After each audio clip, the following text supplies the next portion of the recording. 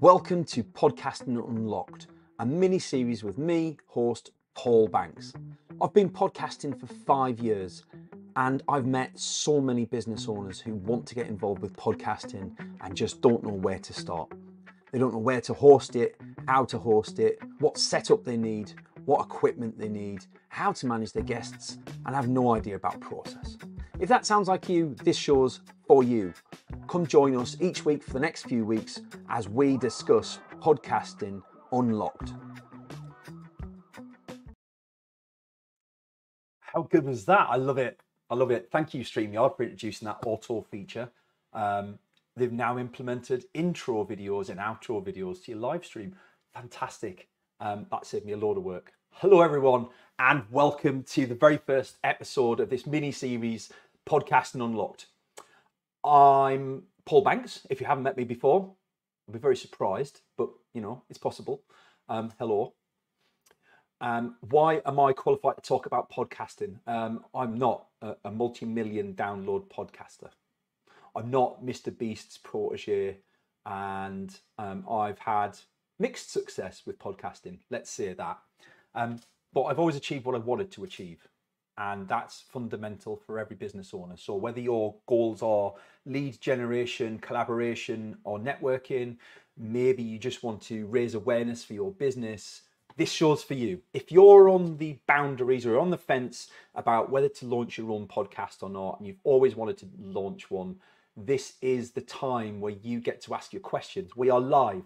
We are live, people. So please do, if you've got a question about why you should launch your podcast today, drop it in the comments below. I've got lots and lots of points to raise for the show, but fundamentally, live streams are live for a reason, because we like people to ask questions, and I love answering your questions live. I speak to a lot of people who are just like you.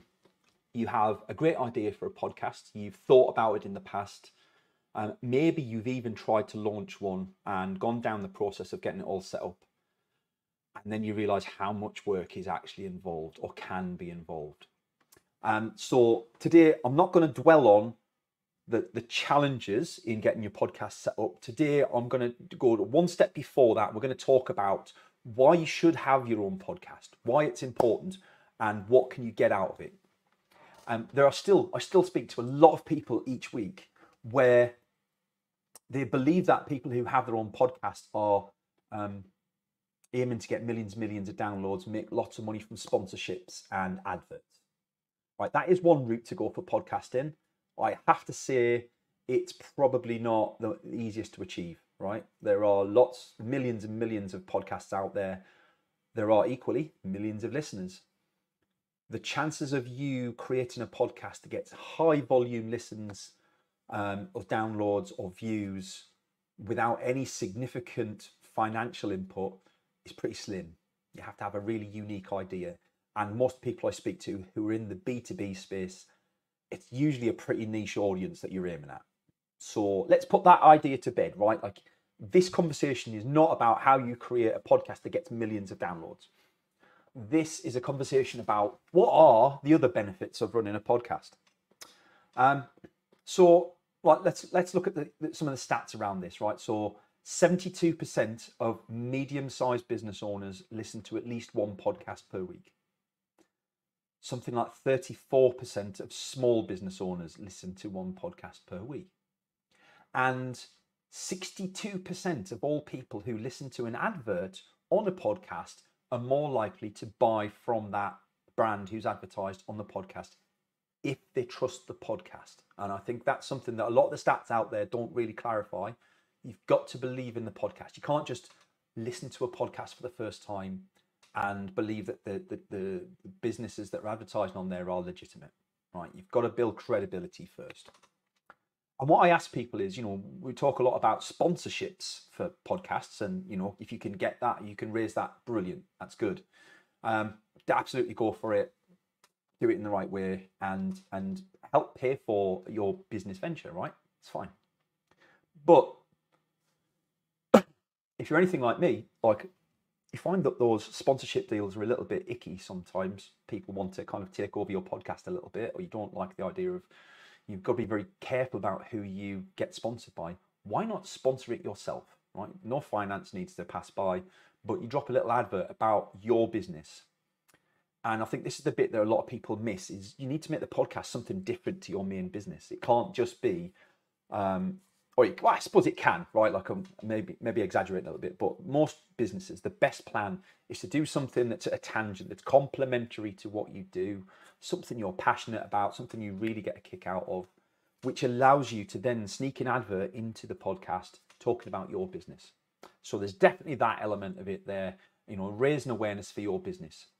Aside from that, it's easy content, very easy content. I generally have far more content I could put out each week than anybody could absorb, right? And so then it becomes a case of trying to distill that down as to what's absolutely necessary to go out.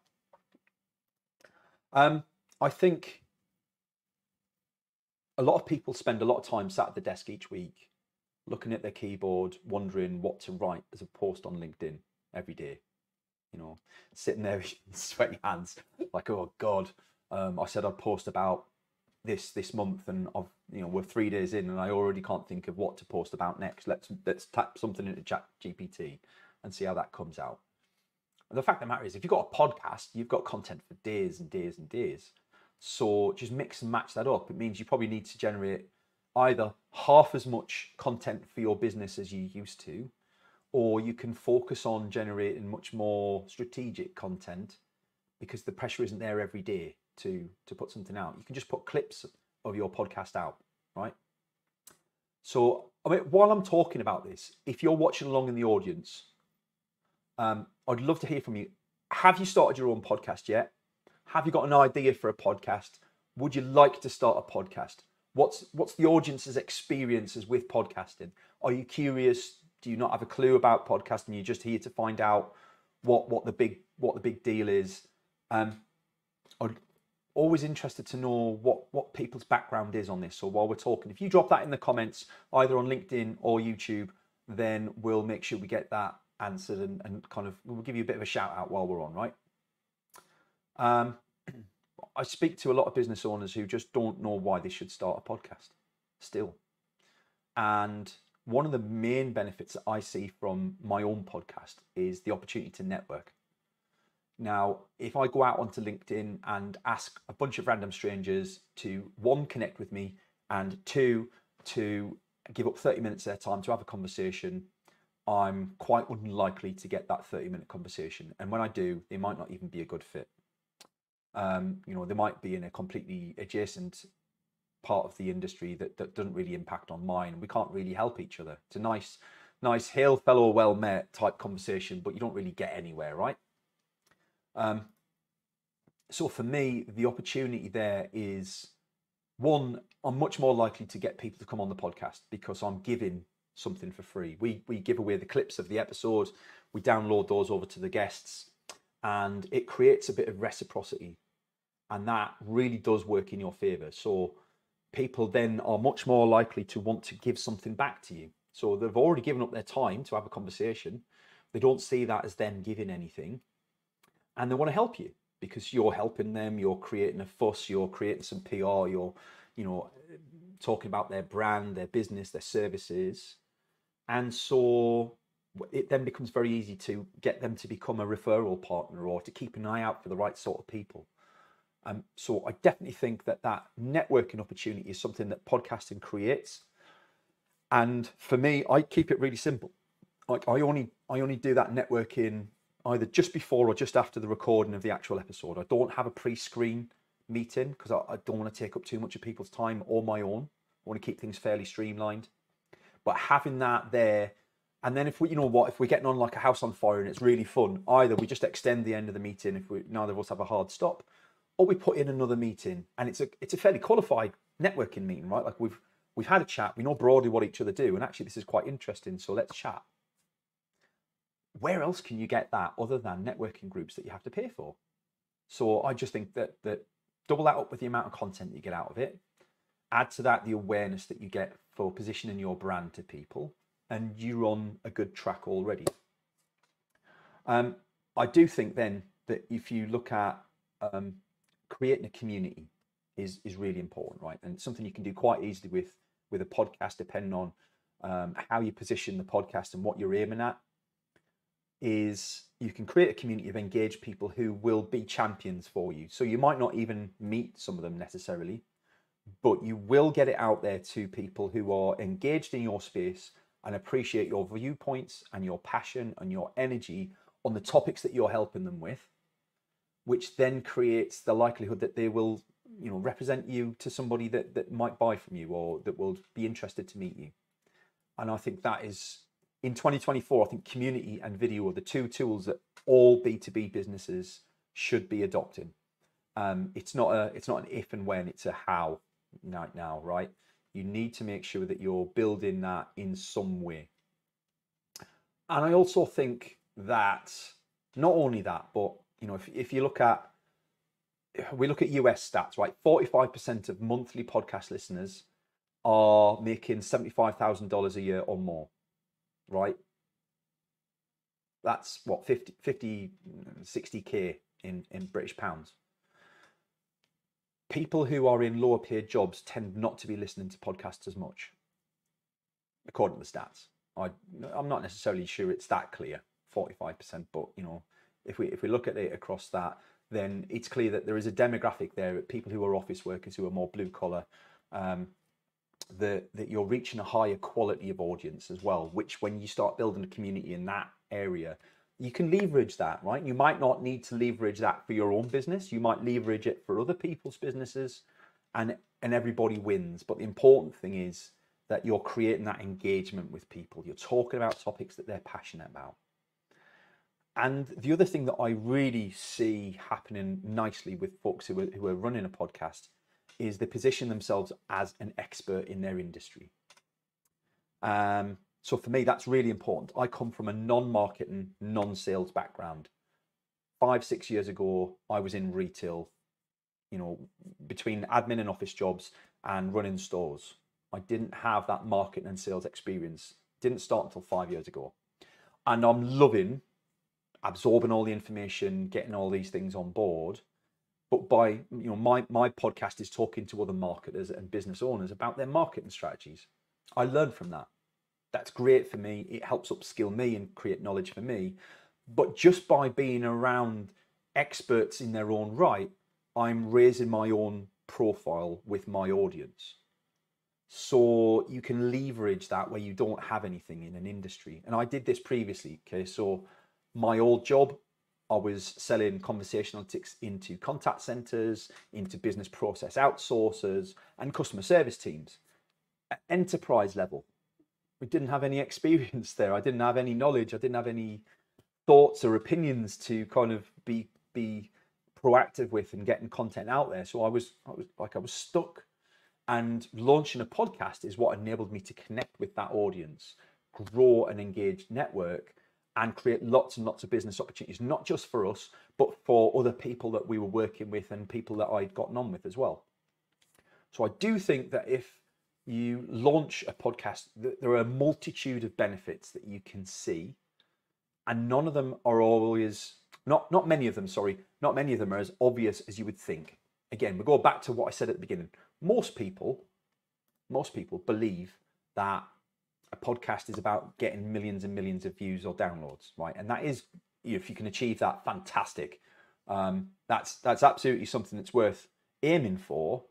But I think for most B2B business owners, it's unrealistic. The sorts of content that you're going to be putting out are aimed at a much niche audience. They're a little bit more dry, they're businessy. And unless you are talking about how you made, something really catchy, like how I made millions of pounds selling shoes to, I don't know, you get my point. It's almost got to sound like clickbait. It's got to sound like too good to be true. Like, what did they just say? To get those sorts of views, even then, you need a full-time team behind it, right? Like you need a graphic designer who can design your YouTube thumbnails. You need a strategist, you need content writers, you need copywriters, you need SEO, you need paid advertisement. Right? All of those things don't come cheap.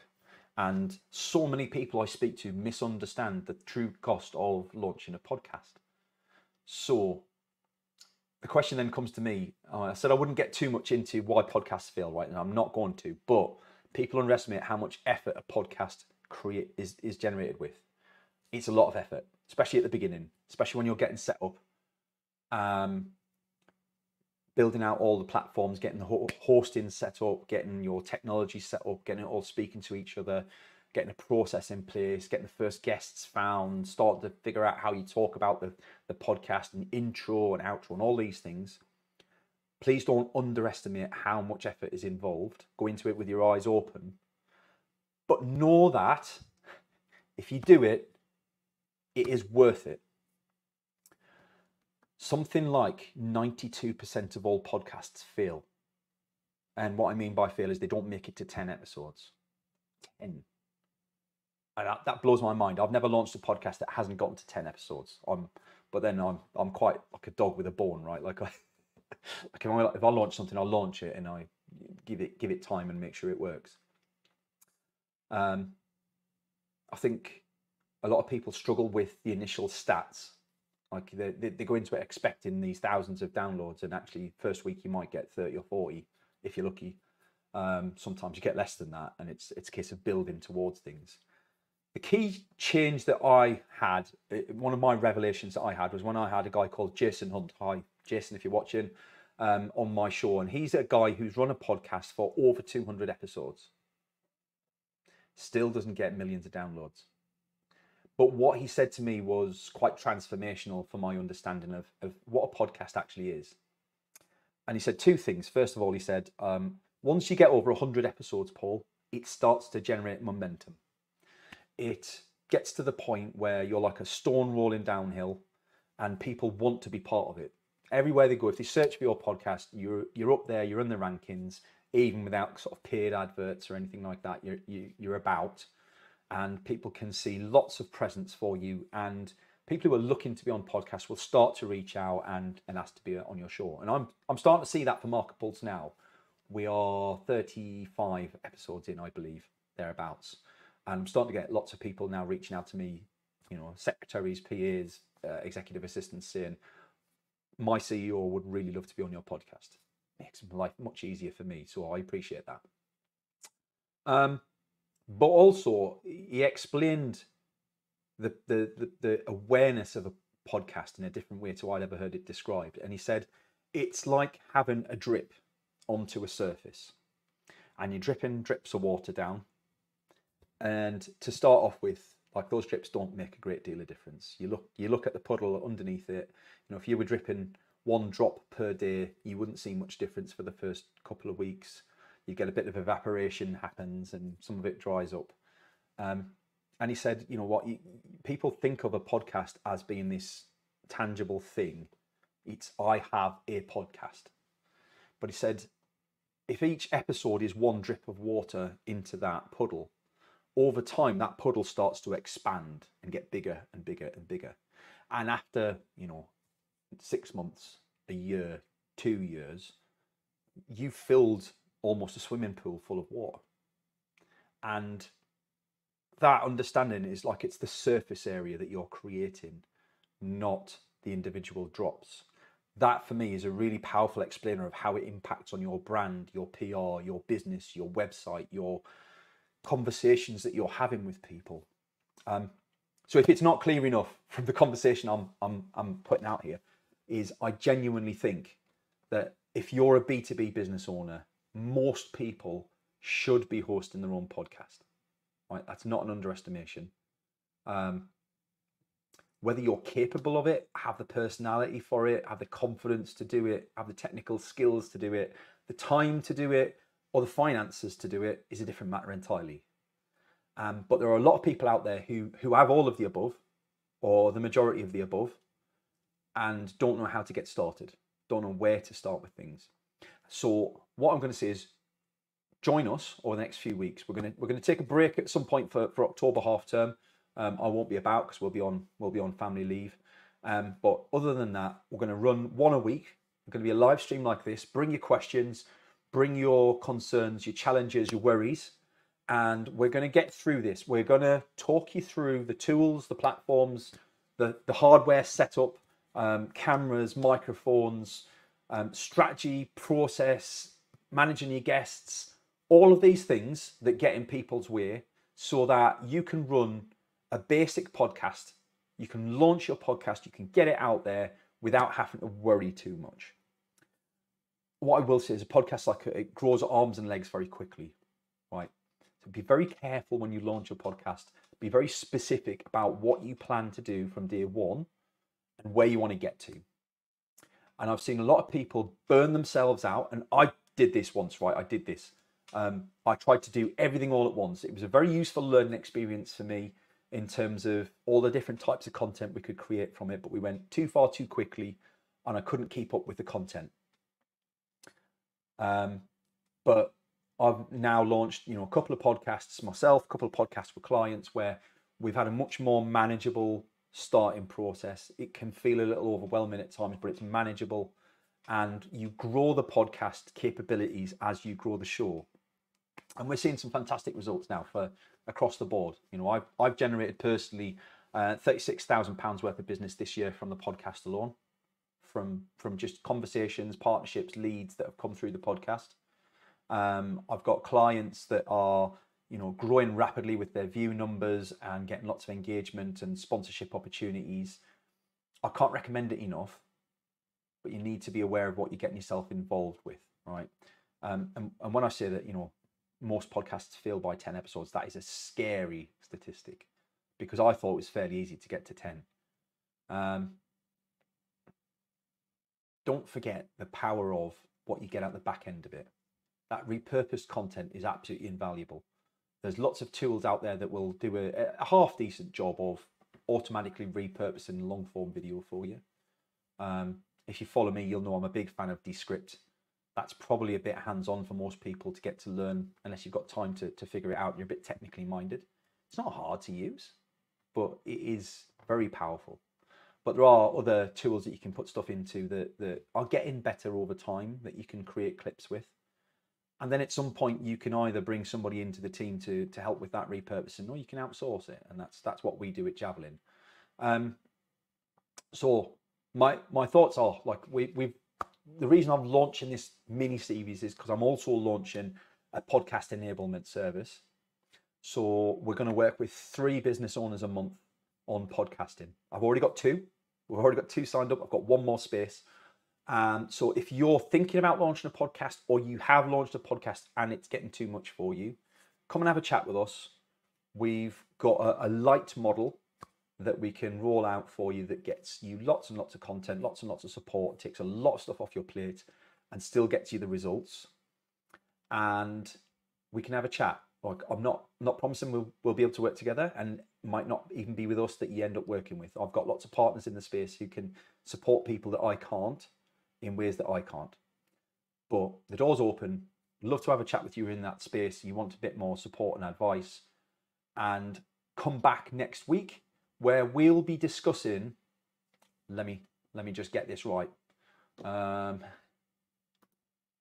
We'll be discussing the challenges of launching your own podcast. Where do podcasts fall down? What do people do wrong? And how can we help you avoid those by going through the series? And I can tell you there's 1,001 different ways that a podcast can fail, but there are some very common themes amongst it all. So if you want to know what those are, come back next week, and hopefully we can get you past that point where you're on the fence about podcasting. You can decide for yourself, this is for me, this is definitely not for me. You can stop worrying about it. See you next week. Thanks for coming along. Thanks for joining us for this week's episode of Podcasting Unlocked. This is a mini series. We're not going to go on forever, but I do want to give you enough information to be dangerous and get out there so that you can launch your own podcast successfully and stick with it. If all of this seems like it's a little bit too much and you'd like some support from somebody who knows what they're doing, who's done it before, then I'm here at your disposal. I take on 3 podcast clients per month, and one of those slots is currently filled. We are looking for potential clients for the remaining 2. And if you just want a bit of advice, then we can certainly sort you out with that as well. Thanks for coming along. Please do spread the word. And if you know anybody that is thinking of starting their own podcast or would be a good fit, please do invite them to the show where they can come along and have their own questions answered as well. See you next week. Bye-bye.